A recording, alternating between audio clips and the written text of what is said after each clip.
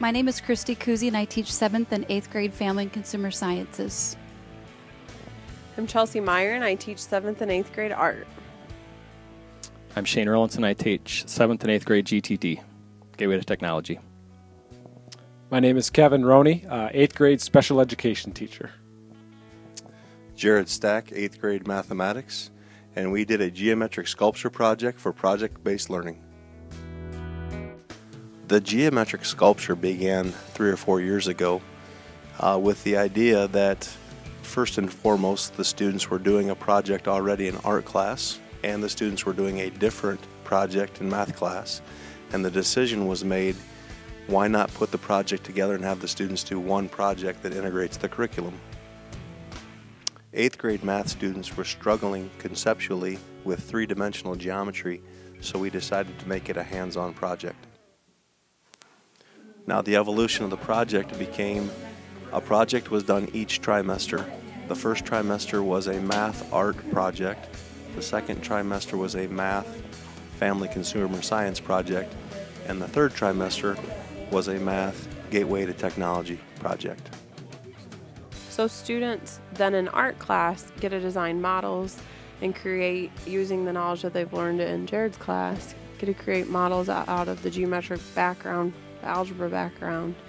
And then they're able to actually see those nets, which is your 2D figure flat, come into and become a 3D model. But then with the making it a public sculpture, then students have more freedom and creativity to kind of design it and create it the way they want it to be. So students are able to group up then in groups of 2 or 3 students, and they designed their own geometric sculpture depending on location. This year it was more specific to the middle school since we were designing for the middle school.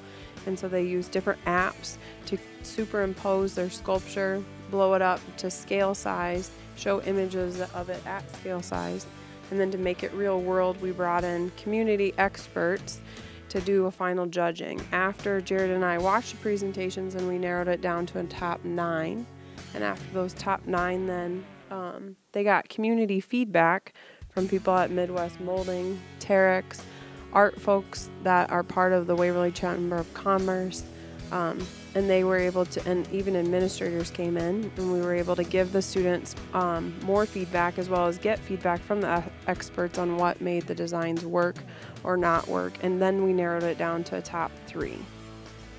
In mathematics, the critical content was 2-dimensional and 3-dimensional geometry.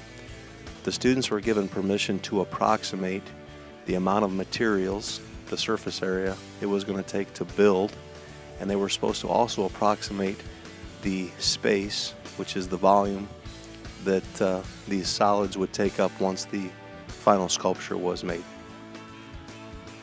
During the second trimester, I came on board with the Family Consumer Science connection and math to the geometric sculpture project.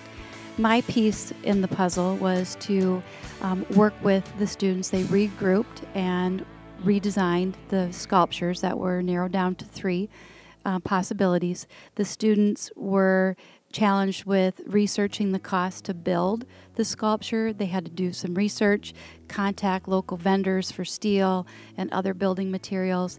We focused on communication skills as they presented their redesigned projects again, and then ultimately the cost to build the sculpture.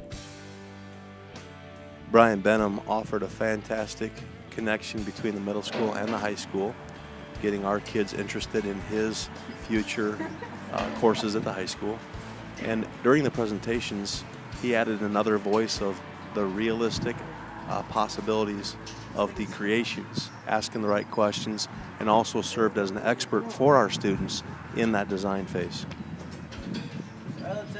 During the third trimester, the third phase of the project, students took on the challenge of taking all the criterion constraints established in the first 2 phases to actually make the 3D model on the computers using Autodesk Inventor.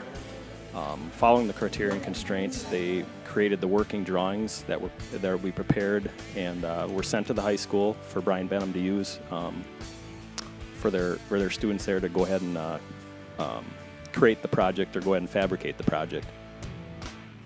During the second trimester of the project, the students were challenged with thinking outside the box and looking for community partners to help finance the project, seeking donations from family members or community partners. That was a key piece to seeing our project to completion, was being able to find the funding to actually design, build, and display our geometric sculpture. By about the 4th week of school, we were able to sit down with our group of students, about 110 students, and say to them, we're going to build a sculpture.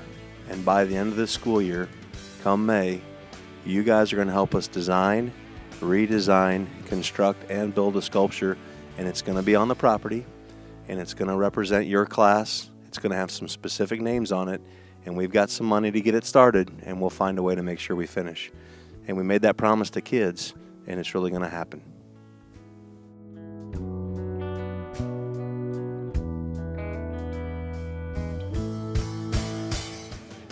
A nice thing about the project is we have PLC time within our district, where we have a chance to get together for an hour a week on Wednesdays.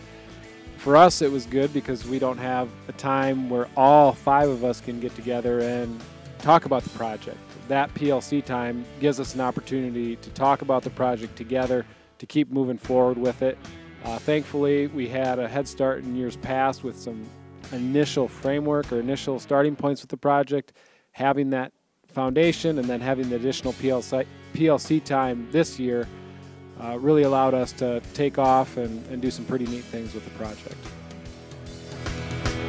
With respect to project-based learning, the goal is to make it real world, authentic, scary, challenging. You're going to fail. Some people are going to fail. That's real world. And for us to actually carry it out, to bring in outsiders, to judge, to make suggestions, to make it something the students got nervous about, that made it real. And I can't do what Kristie does. I don't have the connections in the community.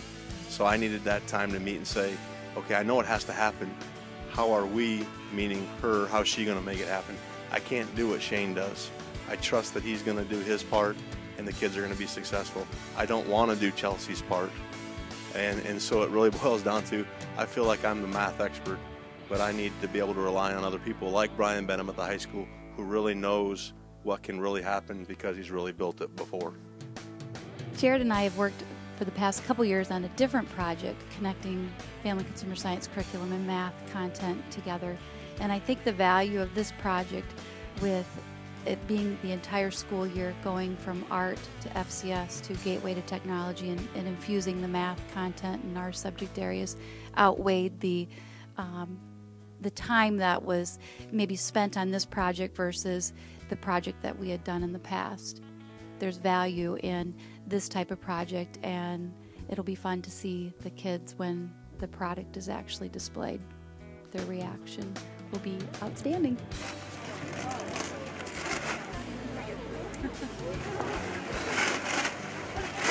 Ready? Stay dry.